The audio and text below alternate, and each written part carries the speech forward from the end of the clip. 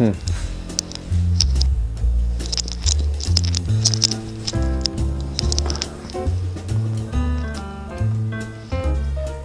everybody, Andrew here.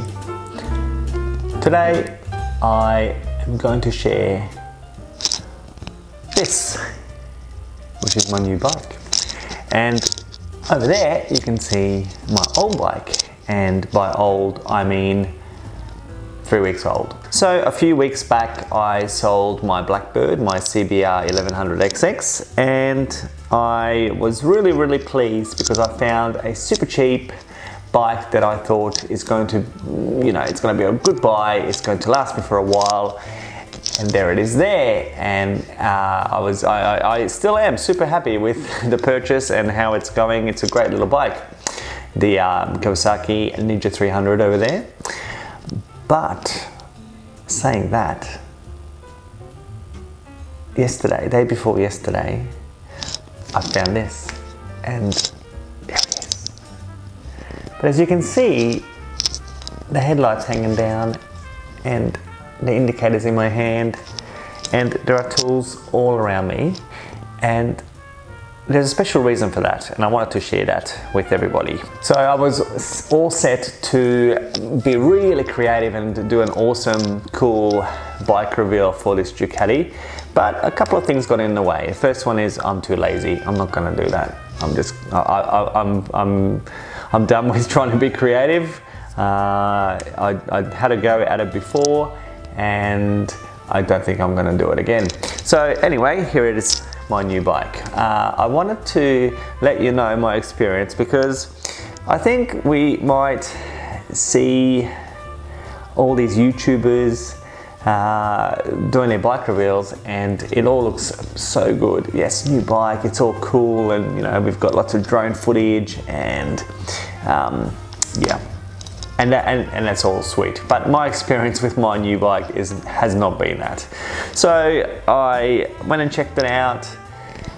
It all seemed okay. Yes, there's a little bit of, it's a little bit rough. It's a little bit rough, and that's what I thought. Oh, it's a little bit rough. It should be right. She started eventually, and how bad could it be? Really, how bad could it be? So, yeah. Well, this morning I spent 4 hours looking for a problem, and it's 4 hours solid, non-stop, looking for something that is causing the bike to not start. So I went on the forums, I'm here at the bike, I pulled the whole front apart of the bike, I drained the tank. Oh, the tank got a hole in it too, that was fun. But I plugged that up, that's all good.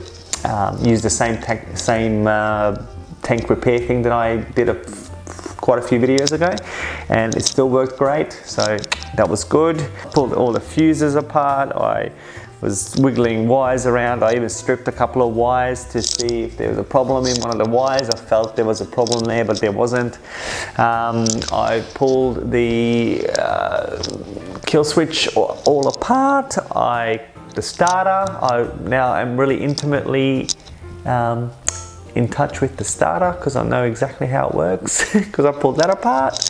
It's good. It's been a good learning experience, but yeah.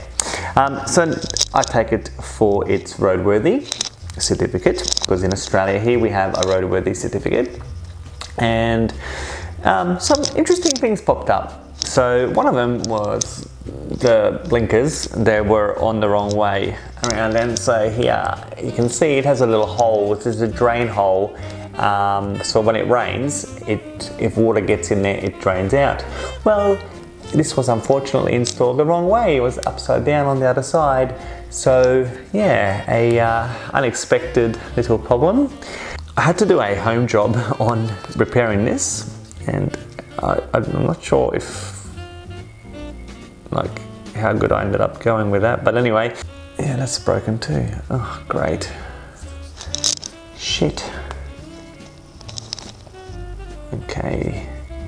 Probably gonna get new blinkers, I think, after roadworthy. So in my haste to get it to roadworthy, of course, I forgot to put a couple of things back on, and it was picked up. So there's no bar end, that was another one. And this piece here, okay, this piece here has to be put back on. because it's a legal requirement to have it, a chain guard. So yeah, that was another one. Yeah, I have to repair that first.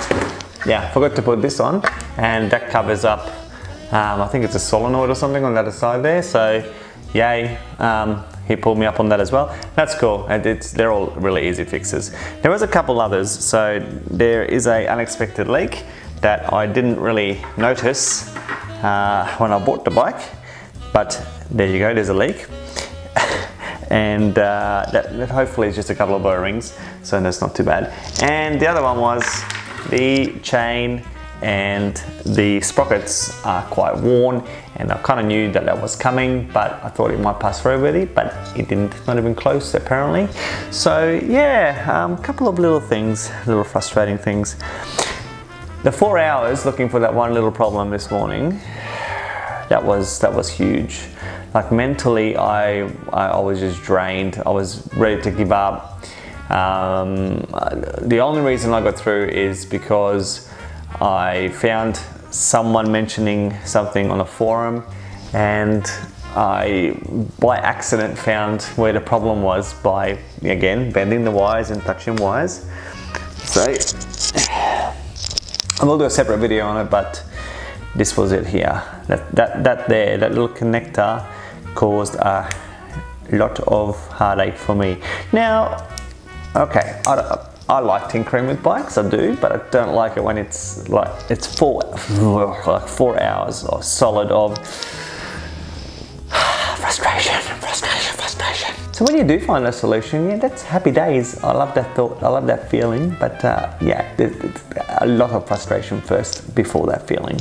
I've started to get a bit of a reputation for my bikes looking a little bit rough, and I'm not sure where that comes from. No, I know exactly where that comes from, and that is because my second Ducati that I had, I spray painted with a can, flat black, straight. And then when I had my Hyosung GT650, I did exactly the same thing, spray painted my black. The GB250 Aquila that I also had, little cruiser, Hyo cruiser, that got a lot of spray paint. And my big Blackbird also was the recipient of quite a bit of spray paint.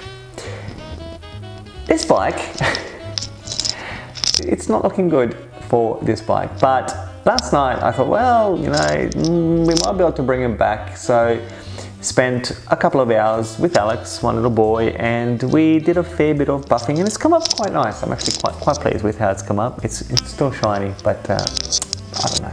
We'll see. What do you reckon? Should I keep it red? Maybe. I don't know. Maybe I should. So I've got two bikes that I can talk about, and the first one was my yellow Ducati, and you can see it right here. It's a wonderful looking bike, and it was great, but it was this really funny yellow color that I didn't really like. That was the only thing that I really didn't like about the bike, it's just the color. Now the second one is my second Monster, and you can see that it is matte black, and it's got the retro Ducati. So instead of the Ducati over here on the tank, it's got the retro sticker. And I can make my own stickers, so it's all cool. I can make it look good and everything. But yeah, so I'm not sure. I might do that. I might. Yeah. Now the other thing on this bike is I've got a couple of pieces here that are starting to weather. So the bike lived next to the ocean, and any bike that lives next to an ocean for any particular period of time, you know, more than a week or so, starts to rust really quickly. And this bike has a little bit of rust in some of the screws mainly. The frame's good, the engine looks pretty good, but some of these casings, some of the engine casings actually have the paint starting to come off. Yeah, not too nice. So I don't know what I'm going to do with that yet. I might get it done professionally. Sometimes it's good to be frustrated, because I've now fixed, you know, a couple of things on here already, and you know, it's helping me bond with my bike. It really is. I feel much more attached to this, the fact that I've been frustrated at it, and have been able to, you know, get to the bottom of things. It's a little bit like being married, actually.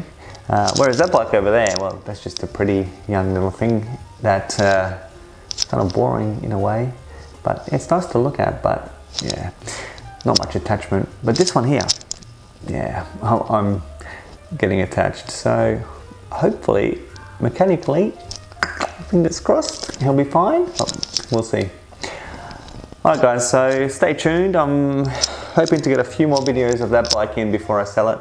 So I do have a few things to say about that bike. It is quite a nice bike. I do enjoy riding it. So I'll see if I can get a few videos in, but yeah, I'm onto this now. So I think that makes 7 bikes in the past year and a half, 2 years. Yeah, something like that. So, but you know, what are you to do? Okay, just to finish off, can I say a quick thank you to the people who've supported me just through the comments. There's a couple of you who made some really supportive comments about me giving up the Blackbird, and I was feeling a bit like, I'm not down, down's a bad word, but I was feeling a little bit, I don't know, sad in a way. Yeah, a little bit, not the decision to do it didn't sit very well, and you know, you guys made some comments that really made me think, yeah, you know, it was the right decision for me, and you know what, like, I'm really happy that this is going to replace the Bird. So yeah, that's it guys, thank you very much. Until next time.